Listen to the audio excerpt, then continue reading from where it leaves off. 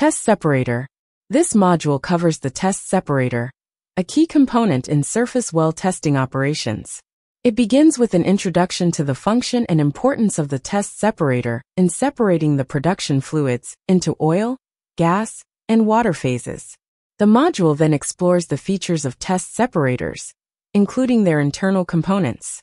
Learners will gain insight into the control systems that manage fluid levels and pressure, as well as the metering devices used to measure flow rates accurately. Additionally, the module introduces the shrinkage tester for determining fluid shrinkage factors and the role of the relief valve in ensuring operational safety. By the end of this module, learners will have a solid understanding of the test separator's role in accurate measurement and safe fluid handling during well testing. Test separators are versatile pieces of equipment that allow separation, metering, and sampling of all phases of the effluent.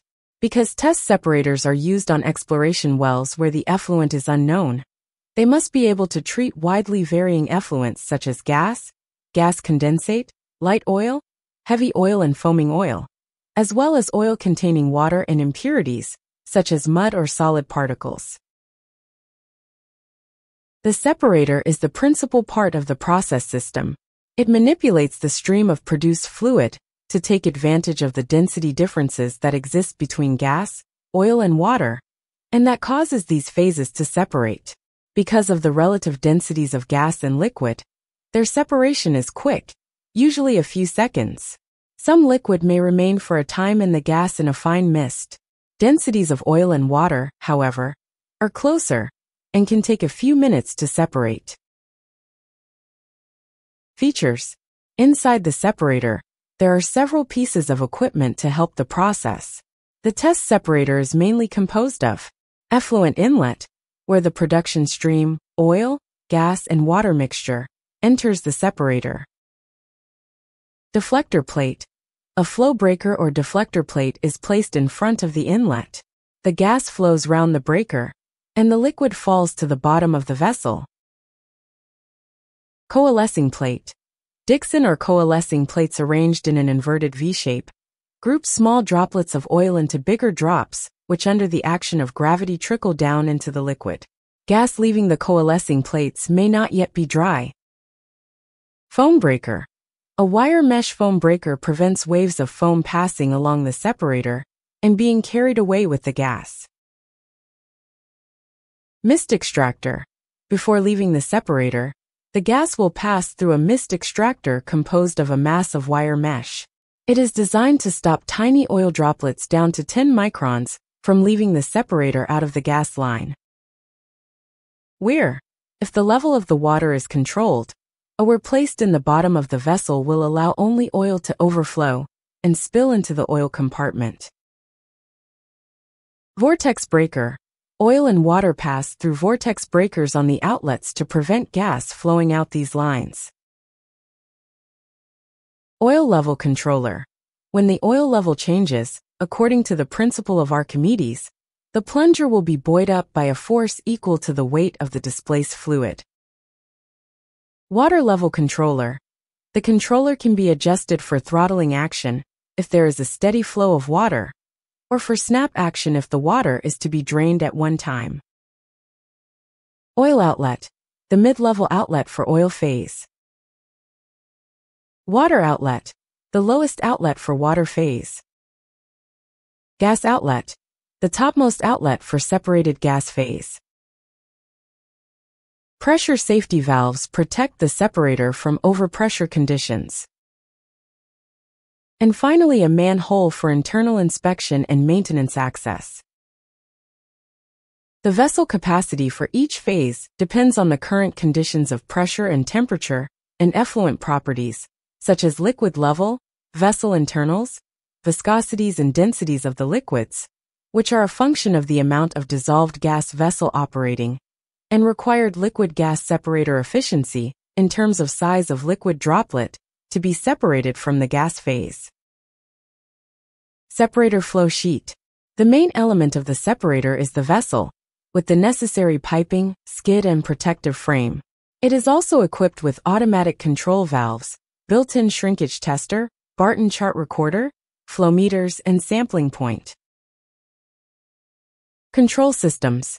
The separator is equipped with different automatic control valves ACVs, including gas line control, wizard, a 3-inch PCV pressure control valve, fail-safe open to release vessel pressure if air supply is lost, oil line control level troll, a 1-inch and 2-inch LCV liquid control valve, fail-safe closed to retain oil if air supply is lost, and water line control level troll, a 2-inch LCV liquid control valve, fail-safe closed to retain water if air supply is lost.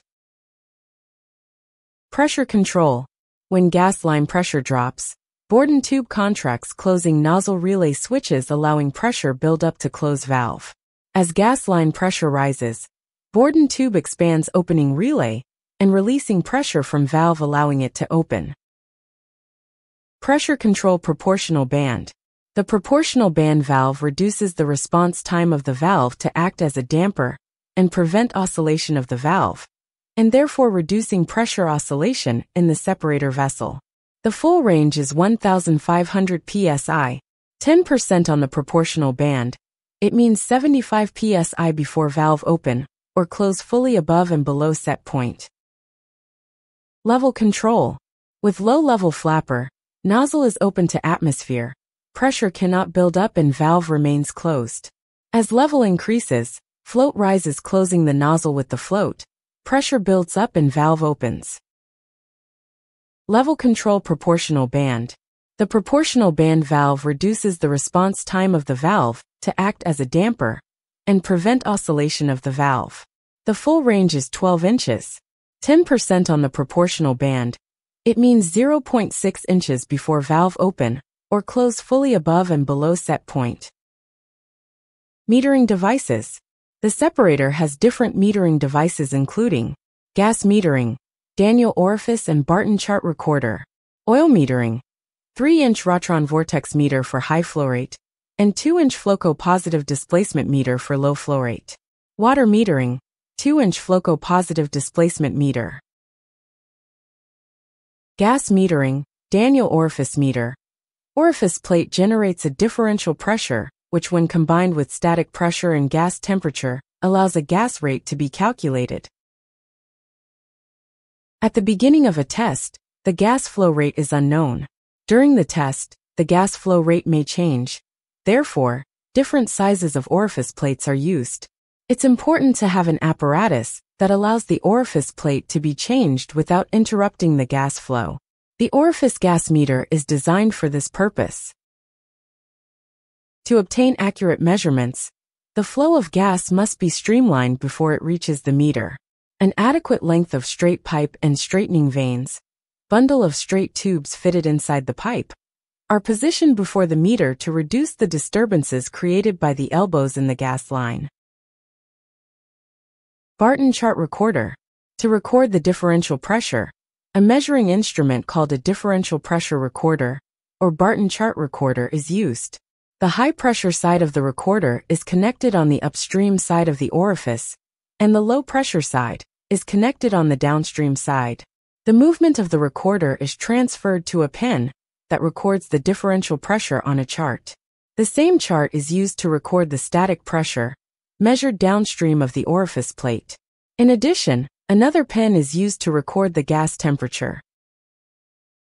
The Barton chart recorder records gas differential pressure with a blue pen, static pressure downstream of orifice with a red pen, and may also records gas line temperature with a green pen. Colors given here are for the normal situation. Make sure to check your rig up for any changes. The gas used to operate the differential pressure recorder is provided by the separator gas line. This gas is first filtered on both the high and low pressure lines using bottom gas scrubbers. These gas scrubbers are vertical pots where impurities, oil, and emulsion settle. Before the gas reaches the recorder, it is filtered again by the top gas scrubber. The top scrubbers act as a buffer between the gas and the recorder.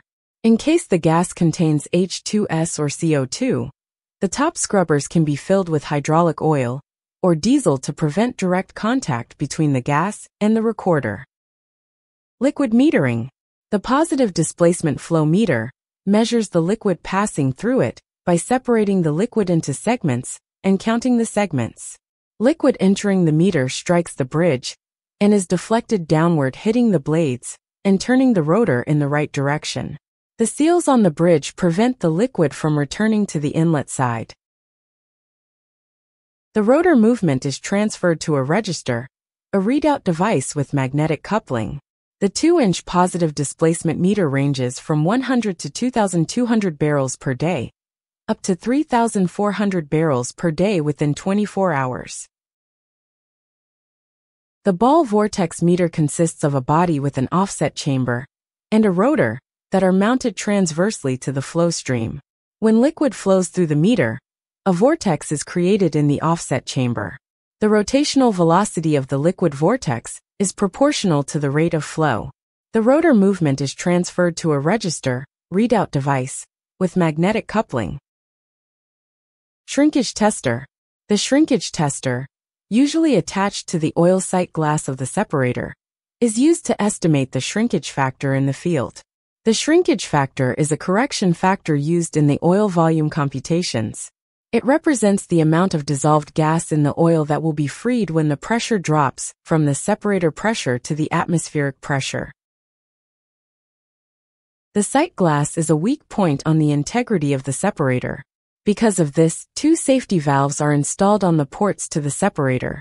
Both will shut if the flow past them exceeds their design point. Relief valves. Pressure relief valves are installed on all pressurized vessels to protect the vessel from being pressurized above its working pressure. On the separator there are 2 valves, normally a pilot-operated relief valve set to open when pressure exceeds working pressure. If the separator pressure acting on the piston exceeds the spring force acting opposite way, the valve lifts from the seats and open. On some older separators, a rupture disc is installed instead of one of the relief valves. The rupture disc has a set pressure to open when pressure exceeds 110% of the separator's working pressure. The problem with the rupture disc is that it will not close when pressure in the vessel goes below working pressure. Thanks so much for watching. That wraps up today's presentation. If you enjoyed it, don't forget to like and subscribe.